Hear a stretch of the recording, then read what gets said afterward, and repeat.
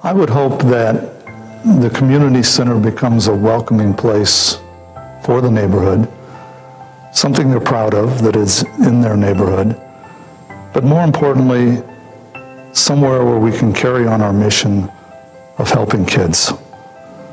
I want it to be a place where children feel welcome, in a building that is really a wonderful place to be.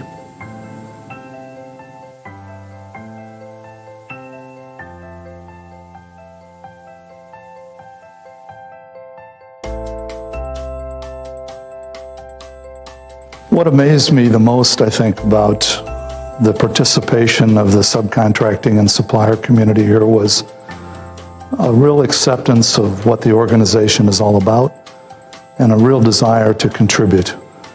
And everybody that worked on the project gave us their very best, not only from a financial standpoint, but from a constructability standpoint.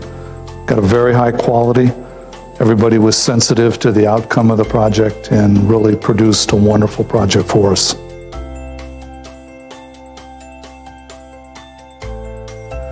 Well, the project was a joy to work on, and it was so because the team we had from our construction manager, Lynn Lease, and from our architect, JGMA, worked exactly as a project is supposed to work, as a real team effort.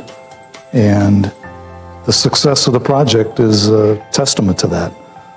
We have produced a wonderful building, and we remained within budget. We remained on schedule in spite of a lot of problems relevant to the COVID pandemic. And here we are, finished on time and within our budget.